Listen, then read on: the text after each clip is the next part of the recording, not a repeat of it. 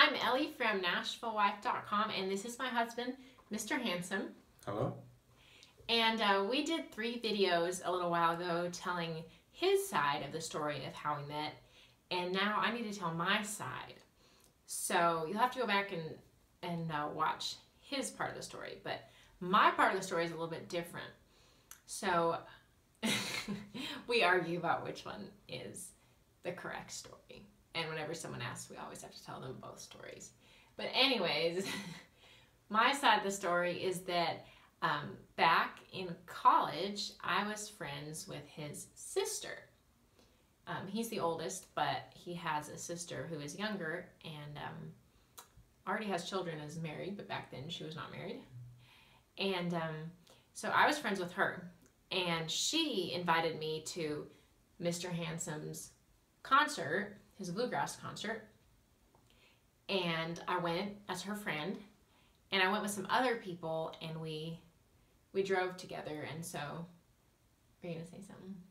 No, I'm just listening to your side of the story.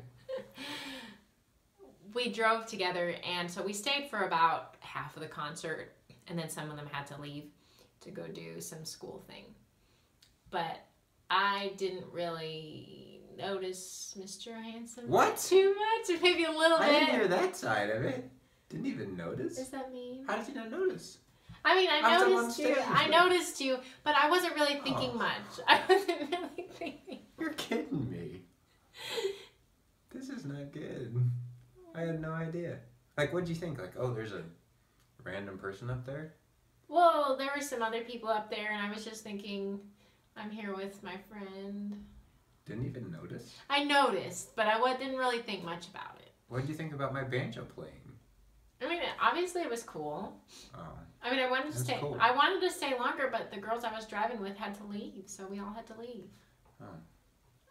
But I thought it was cool. The music was cool, and then about a month later, his sister invited me to their family's house for someone's birthday.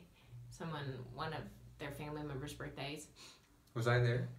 You came, yeah. Oh, nice to know you noticed But me. I didn't know that you were coming. I went as your sister's friend, and I didn't know you were coming. But it was really cute because what I noticed about you, I kind of noticed you actually were wearing this coat. I remember you came in the door, and you were wearing this coat. And it's a good coat.